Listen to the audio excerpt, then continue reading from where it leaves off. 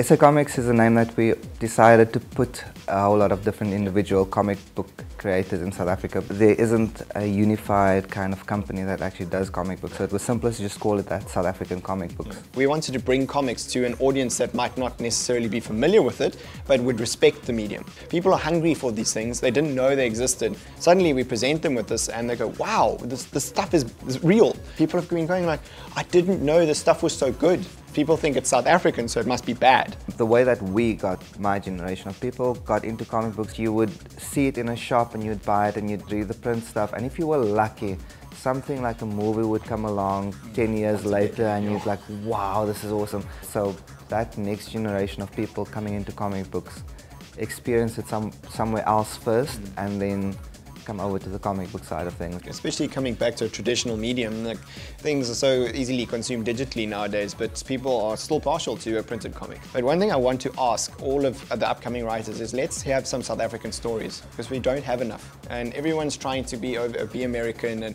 everything. We know the American formula works and that sort of stuff, but I want to see something about Tokoloshes. I want to see something about Minedumps. There's so many things that we have in this country and people just think that because it's where we live, it's not that cool. And I want people to start thinking differently about this stuff. You have to make stuff. It's down to the illustration or anything else creative. The first thing that you're going to make is not going to be all that great. The second thing, if you pay attention, will be a little bit better. The third thing, and so on. You have to keep on making stuff and you have to accept that people are going to say it's not really all that good. Don't guide this thing preciously and hold it to your chest and think that it's some precious egg that you cannot drop. You need to be able to give that to someone so that you can take that advice and move forward.